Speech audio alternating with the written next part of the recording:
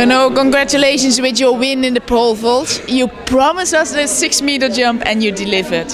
Yeah, I'm very happy about that because I have a very strong indoor season and I knew that I was able to jump over 6 meters, but you know, in the final it's every time difficult because Bjorn was a very strong opponent and he pushed me in my limits, of course. But I'm very happy because I did no mistakes and I think, at the best level I could ever wish. So yeah, I got everything for me now. Then there was the jump on 6'7".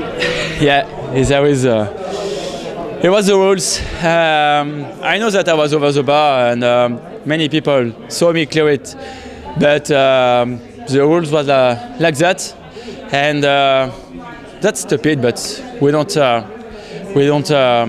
do what we want. So it's good for me for the future because I know that I can go higher than 07, but I have to take the positive of today and just have to be patient and maybe go very, very high on the summer and on next winter.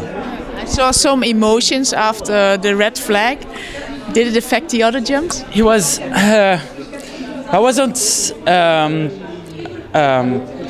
How can I say?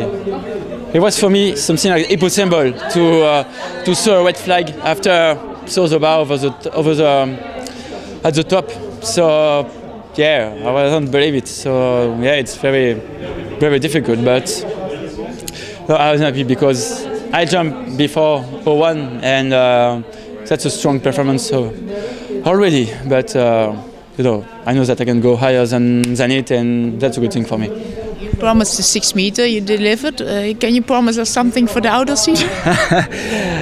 For the outdoor season, the only thing I want is the gold medal in Moscow and stay on the rhythm I have actually. But for the performance, we will see because it's very difficult for outdoor because of the weather condition.